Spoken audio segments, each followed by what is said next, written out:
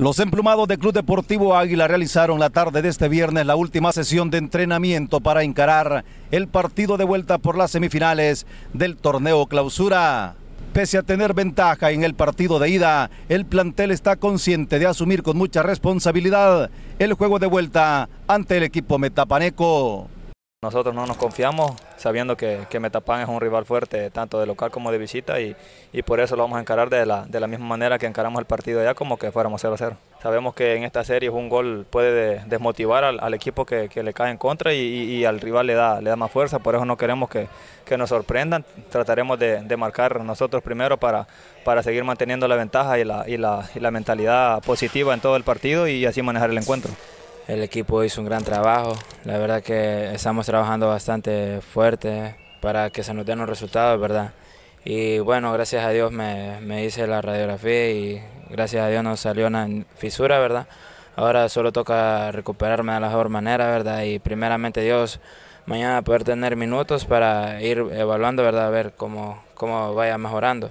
El uruguayo Waldemar Acosta, autor de los 2 goles en el partido de ida, tiene claro el tipo de partido que se esperan ante Isidro Metapan, tomando en cuenta que el rival vendrá a proponer a efecto de poder sacar un buen resultado y complicar las aspiraciones del equipo negro-naranja. Sabemos que ellos tienen la obligación de venir a marcarnos, pero bueno, nosotros también no podemos dejar pasar la oportunidad.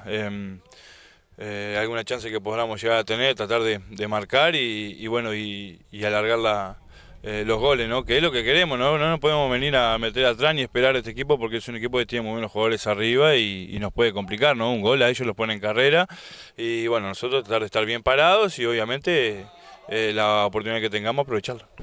Para el cuerpo técnico este partido es sumamente importante en las aspiraciones del equipo negro-naranja de disputar la final del torneo clausura. Sin embargo, asumen con mucho compromiso este partido de vuelta, pese a la ventaja que se tiene en muchos aspectos.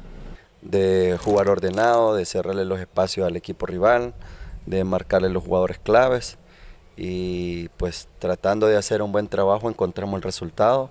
El resultado nos ha dado confianza, pero también les he pedido que pongan los piecitos sobre la tierra, todavía no se ha ganado nada y que el día de mañana pues va a ser un partido totalmente diferente al que fue el día miércoles.